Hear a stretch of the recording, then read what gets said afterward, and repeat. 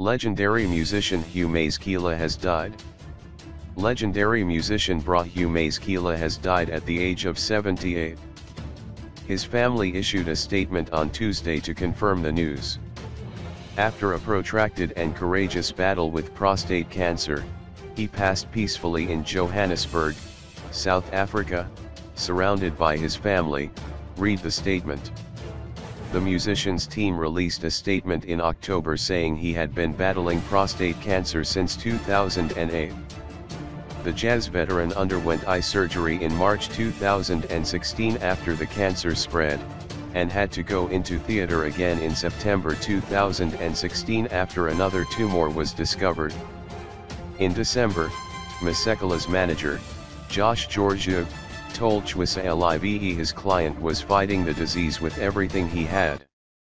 Bra Hugh was born in Kwaguka Township in Witbank and began singing and playing the piano as a child. After seeing the film Young Man with a Horn when he was 14, he began playing the trumpet.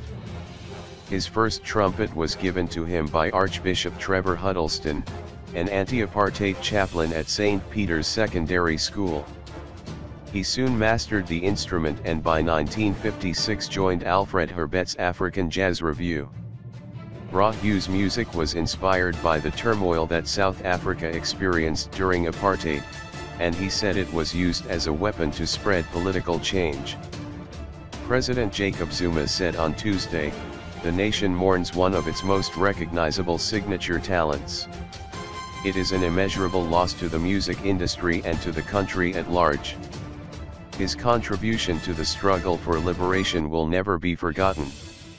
We wish to convey our heartfelt condolences to his family and peers in the arts and culture fraternity at large. May his soul rest in peace."